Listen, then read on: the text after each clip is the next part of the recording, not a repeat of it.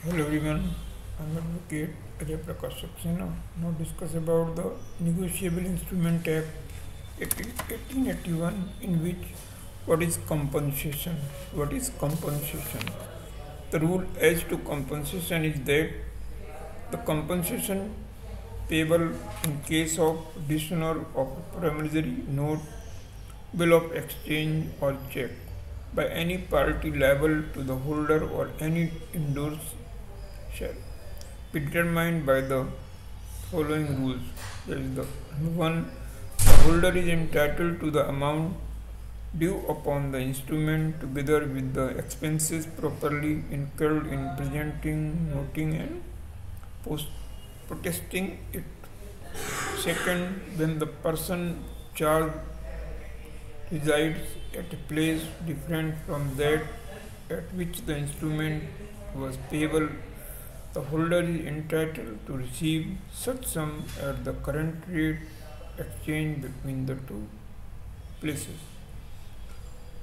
And third, an endorser who, being liable, has paid the amount due on the same is entitled to the amount so paid, with interest at 18 per annum from the date of payment until tender or realization thereof, together with all expenses caused by the dishonor and payment. Caused by dishonor and payment. And next, when the person charged and such endorser reside at different places, the endorser is entitled to receive such a sum at the current rate of exchange between the two places. The party entitled to compensation may draw a bill upon the party liable to compensate him, together with all expenses properly incurred by him.